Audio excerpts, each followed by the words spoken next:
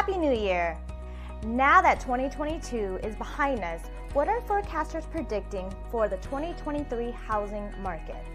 Hi, I'm Moni Men with Vismar Real Estate. Will it be the year of the buyer or seller or both?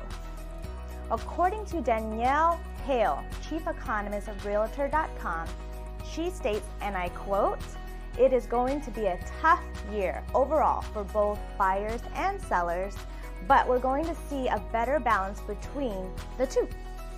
We feel that most of the dramatic shifts in the 2022 market will taper off. Sellers will continue to see home prices climbing at a moderate rate, but with longer days on the market. We also anticipate that sellers can expect to see home appreciation rise around 5.4% this year, which is a significant drop from the previous years, but not as drastic of a decline as initially predicted. Homeowners should continue to see their home equity rise this year to an average of about $25,000. For buyers, we expect that they will see more inventory of homes on the market.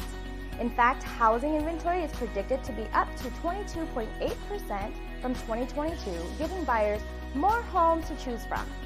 But side note, this increase of inventory is still lower than pre-pandemic, which will also help sellers. Mortgage rates are predicted to remain a high average of about 7.4% for most of the year and then taper off. This could affect the overall home affordability for buyers. So combining all these factors is why the year is for both buyer and seller. As always, it's best to consult with your trusted real estate professional to give you the latest insights on the local market updates. And feel free to reach out to myself and my team so we can help you make the most informed decision. Again, I'm Moni Men, your go-to real estate friend. Peace.